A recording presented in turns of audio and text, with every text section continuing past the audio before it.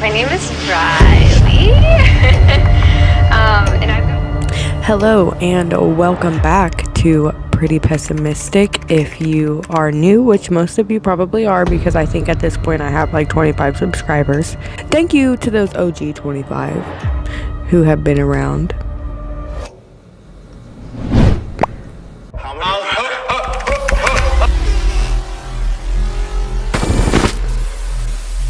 Today we are going to be discussing Shelby Oaks, or what you may also know as the Paranormal Paranoids.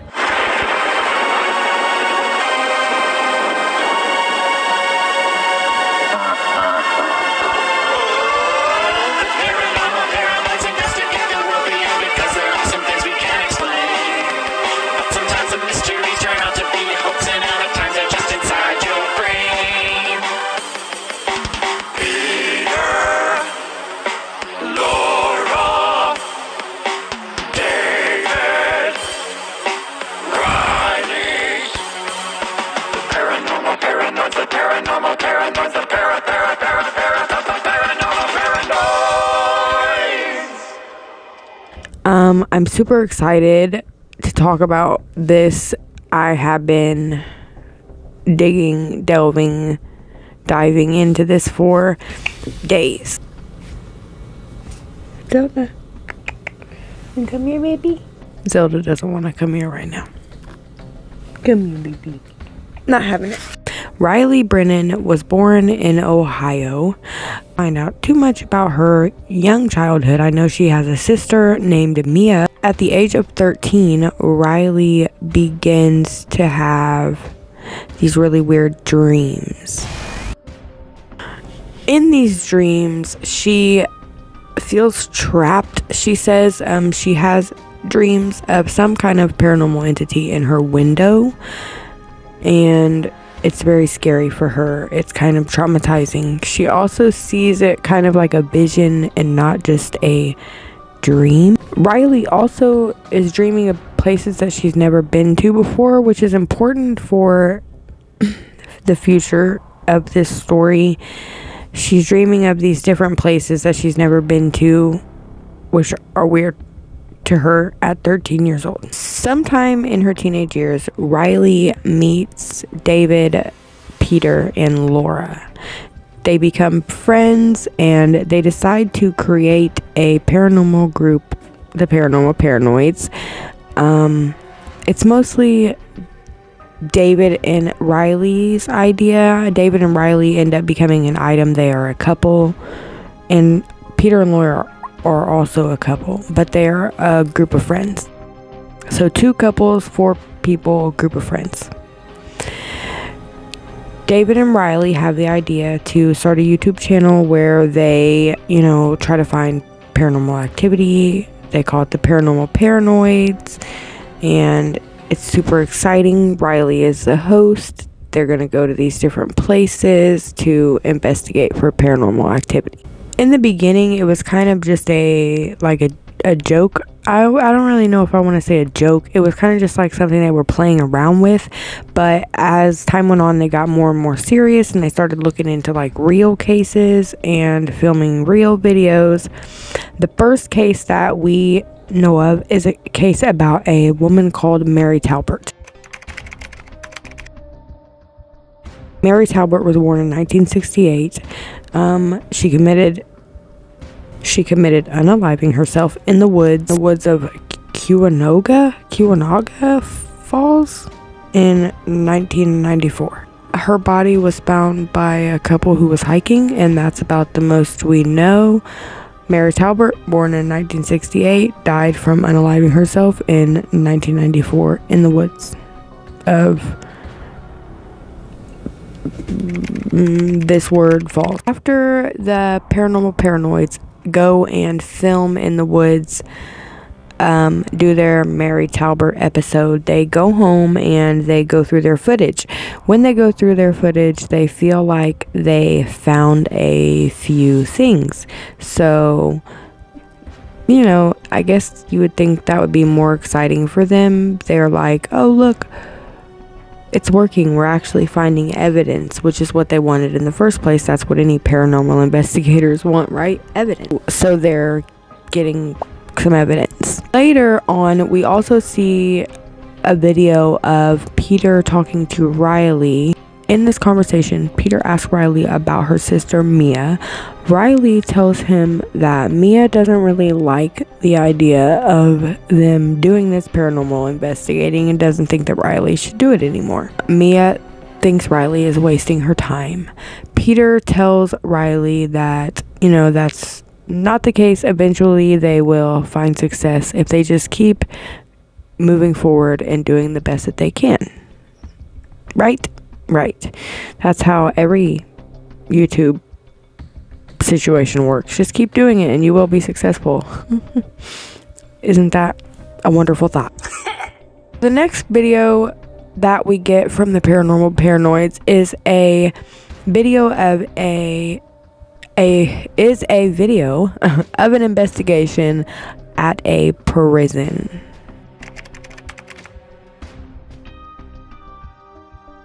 I'm just gonna go ahead and play the video footage of the prison episode because it's kind of weird.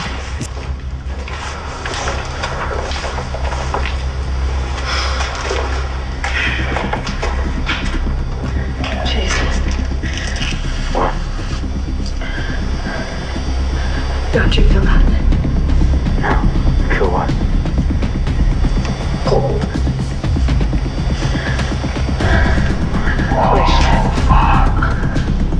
Ellie, what? What?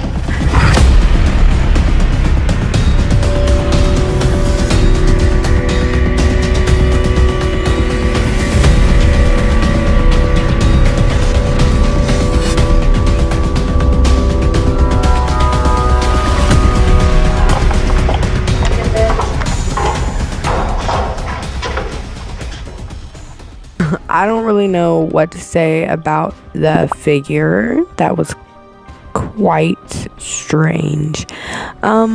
This is what I think. I think that in this episode, they're definitely trying to show that Riley has some kind of a connection with the paranormal activity, entity, whatever it is, because that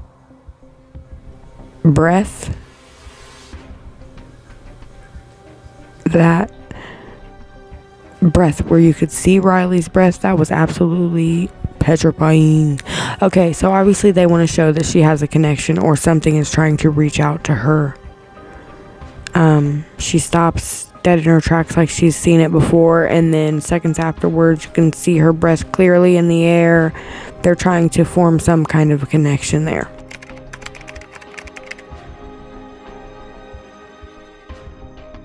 The next place they go is a place called the Unaliving Shed. So apparently a lot of people have unalived themselves in this shed, like over 60 people. Personally, I think it's going to have something to do with the future of this whole thing, but apparently a lot of people have done that at that shed.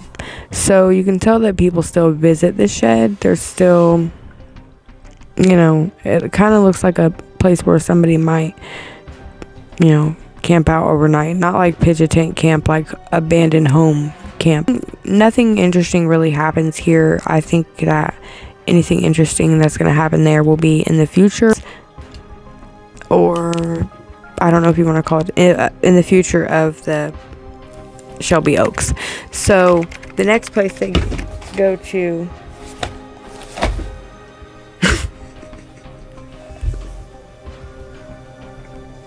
something really done fell on my leg and I jumped like that. Oh my god. Okay.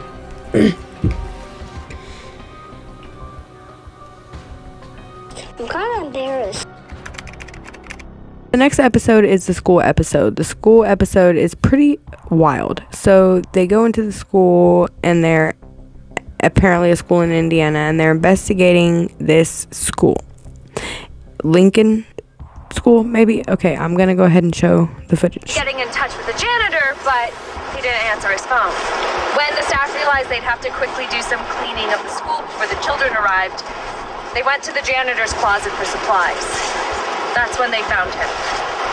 The janitor's body was crumpled in the corner of the closet. Every bone in his body was broken. His mop was shoved so far down his throat, the strings were hanging out of his mouth. There was no sign of a struggle, no forced entry into the school, no arrests made. Ever since then, the school has gone through an average of 5 custodians a year. They'd get to work and find rooms already cleaned. The janitor's closet wouldn't open no matter how hard they tried. And sometimes, after they cleaned a room, they'd find it trashed moments later, even though they were alone in the building. Generations of kids since then have made him a legend.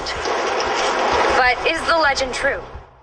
Did the Lincoln Elementary janitor really die in such a grotesque and unexplainable way? Riley, well, what's that? Riley, don't go out by yourself, Riley. Riley, chill. Where did that come from?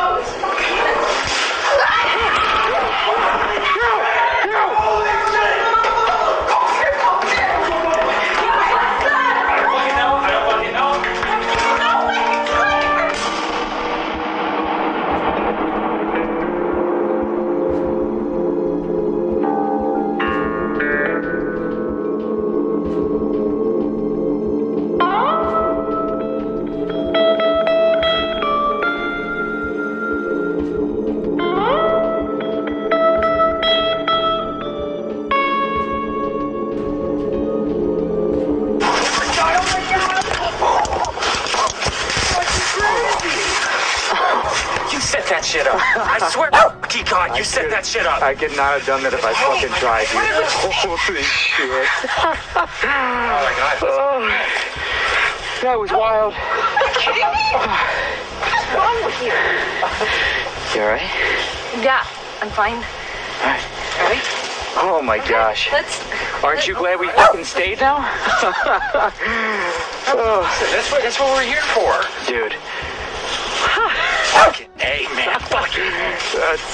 Things take a super wild turn. Obviously, we are supposed to see that Riley is now like a paranormal magnet or something, because obviously everywhere she goes, something is happening. She is now, you can almost tell now that she's slightly going downhill, or maybe not slightly, she's really going downhill. She literally chased a random noise in the bottom of a school that nobody even knew what it was or could be, to find a random, I don't know if that's supposed to be a paranormal entity or an actual man, maybe, in this school randomly, which who knows what could have happened if her friends weren't behind her. So after this, Riley talks to Peter a little bit more personally, that you can see here. Before the team is going to head out to Shelby Oaks, Riley has another conversation with Peter, where Peter kind of tells her, hey, look, Riley, you have a gift. And Riley is like, I don't know about this gift. I don't really have too much to say about what they talk about here. The next thing that I want to get into is obviously the next place that they plan on going to is Shelby Oaks, but from this point we never actually see this group get to Shelby Oaks. This is where the group just goes missing. All 4 of these kids go missing. Nobody knows where they are. Still, Riley, Peter, David, Laura, all of them vanish. I'm assuming on their way to Shelby Oaks. I'm not exactly sure where they vanish or when they vanish, but they vanish. And nobody can find them anymore. Which it is really kind of creepy. Could you imagine? I cannot even imagine. I would be like traumatized. I would definitely not be going to paranormally investigate any of those areas. I would be like, this is way more than a coincidence and I don't want to be any part of it. Even though now all 4 of our paranormal paranoids have disappeared, the team is missing, this is not the end of this story. Enter Jess the Paranoid. Jess the Paranoid is a person online who posts to a Reddit and also Twitter, I think I've seen. And Jess went back to her parents' house and they gave her a box they packed of her stuff with like books and a CD player and her laptop, which had all of these downloaded Paranormal Paranoids videos. Jess finds this laptop and she's like, oh, I used to watch all these Paranormal Paranoid episodes when I was like 12 years old. And she kind of having a nostalgia moment. This is so cool. But she remembers them going missing, and she remembers like looking then online, but she, you know, was only 12 years old and she's not from Ohio, which is where they were, so she couldn't just go to Ohio and look for the Paranormal Paranoids. It was impossible. And I mean, eventually as she became a teenager, it faded away. But now that she had found this box and found those videos again, Jess is wondering where the Paranormal Paranoids are. So on May 29th of 2021, Jess the Paranoid posts this on Twitter. She is beginning to publicly discuss the group online, and she wants to find them in the present. She remembers searching for them, like I said before, but she to find them because she was only 12. Next enters Noir, aka looking for Para 7 or just Noir. Jess continues trying to find the Paranormal Paranoid. As Jess continues trying to find the Paranormal Paranoids, a strange account begins sharing these clips with Jess, which this is the whole reason that we can see any of these. Well, that's not true. That's not true. Some of these clips Jess was able to retrieve from her laptop, and some of them she was able to retrieve from a disk she was able to get clean. But a lot of interesting things are shared by Noir. A lot of things that are strange. This all started out normal though. I don't know if it's a he or she, I shouldn't say he, but Noir seems to be just like a normal person trying to find the Paranormal Paranoids as well as Jess. But as time goes along, things start to be introduced that kind of prove that Noir isn't exactly just an outsider looking in. He obviously has access to actual things that Jess or the Paranormal Paranoids should have and nobody else should have, like Jess's artwork, private videos, just things that normal people like Jess doesn't have.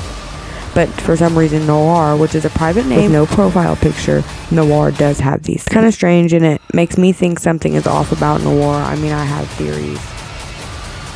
Thanks so much for sticking around to the end. I will be posting my theories about Paranormal Paranoids next week in the mystery that will be unfolding over time. If you like this video, please give it a thumbs up, and don't forget to subscribe if you wish. And if you do, hit the notification bell, because that is basically the subscribe button nowadays. And I can't wait to see you guys next week. Thanks again for tuning in. Have a good weekend.